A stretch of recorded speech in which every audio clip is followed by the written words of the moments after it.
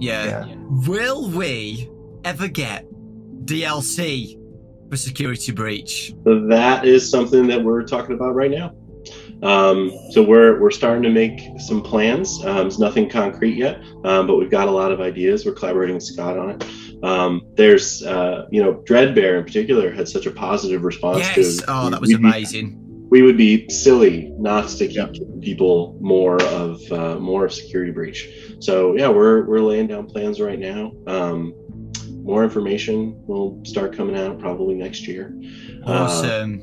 And then in the meantime, we're gonna be patching the game. We're going to continue to do things like quality of life improvements and performance improvements and things like that. So there will be small patches here and there for things that we want to change. So there will be small patches here and there for things that we want to change that we didn't get to. Little things here and there. So you'll see that stuff in the next few months. Just upgrades, updates, quality stuff. And then DLC after that. Yeah, that's amazing. Because Dreadbear was so good, like, honestly.